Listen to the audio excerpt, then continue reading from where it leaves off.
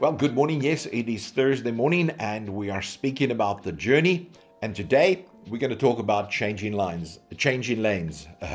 So this is exactly what is going to happen on Sunday as I minister my last message as the senior pastor of the Open Door West Point Church. By doing this, changing lanes. I'm changing lanes. God is taking me on a different road than what I have been doing over these 20 odd years here at the Open Door.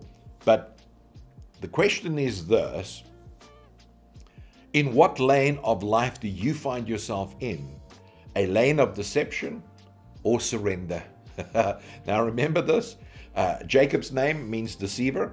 He had a name change when he wrestled with God and he became Israel. Now again, we need that name change. Once we surrender our lives to God, we then become Christian, which means Christ-like, taking on the nature of the Lord Jesus Christ. You see, the longer Jacob remained in the lane of deception, fear of meeting his brother grew stronger in his life. You see, the problem with many is because there are so many baggages within our lives, we fear in meeting God one day. But once we are willing to surrender our lives totally to God, everything, and again I say this, every part of my life needs to be surrendered to God. I do that each morning. Each morning as I wake up and I have my quiet time, I'm saying, God, I need to surrender this day to you. The only one that knows this day, the outcome of this day is you. And so I surrender my life to you. Yes, no matter what battles I might face, no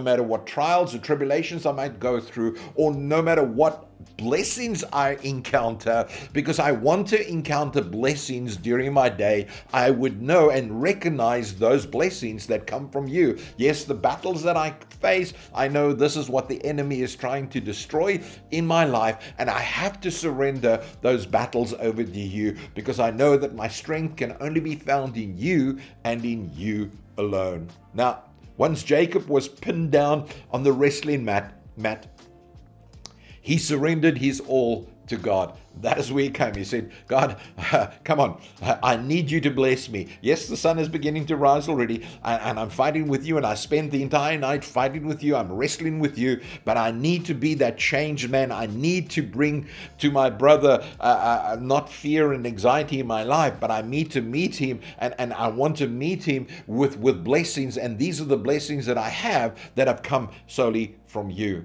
You see, in Jacob's struggle, it was exhausting with no end in sight, but it turned out to be God's gracious gift.